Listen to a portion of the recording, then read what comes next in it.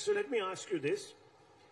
I'll revise my statement. Are you saying that the chief ministers of opposition ruled states may not be observing the Lakshman Rekha?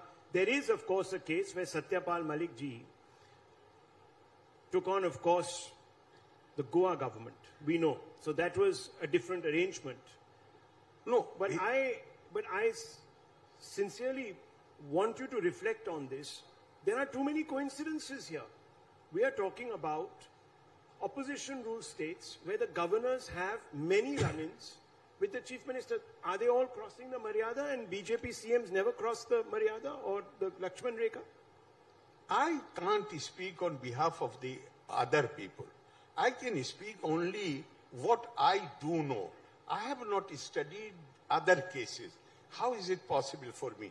But one thing I will tell you. But you believe in ittifaq. Ittifaq. You believe in ittifaq. No, I do not. I won't even say that because I do not think all the non-BJP states have the problem with the governors. And I also do not believe that the BJP governments, there are no differences of opinion between the government and the governor. The recent 3 judgments, one is regarding West Bengal, one is regarding Kerala, and one is regarding Gujarat, which has a BJP government. So I do not think we should generalize these things. Even in BJP-ruled states, there have been sometimes difference of opinion. Basic thing is that because our governments, and that we are a democratic society, we are proud of that. Our governments are elected by the people, therefore sometimes people who do not understand, the elected people, who do not understand the concept of the autonomy of the universities. They do not understand the concept that university can become university only when there is no interference by the executive.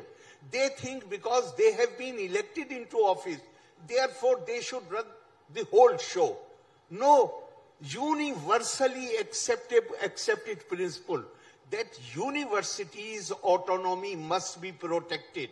Universities should be free from, otherwise, I will just give you one example. One example because I am carrying it with you.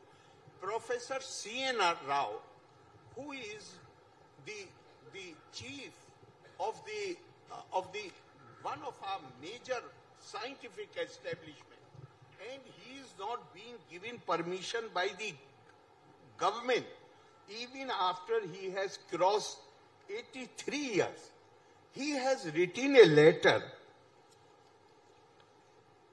He has written a letter to my predecessor. That is about 3 years back. And he says in that letter that Kerala has one of the most robust school system in the country. But all bright students of Kerala who come in the category of highly intelligent, they all leave Kerala after 10+2. And the result is that the research work in universities has come to a complete halt. And he and Professor Panikkar, and mind you, Professor Panikkar is a leftist, basically a leftist academic. He has his article, which was published by a journal about 7 or 8 months back.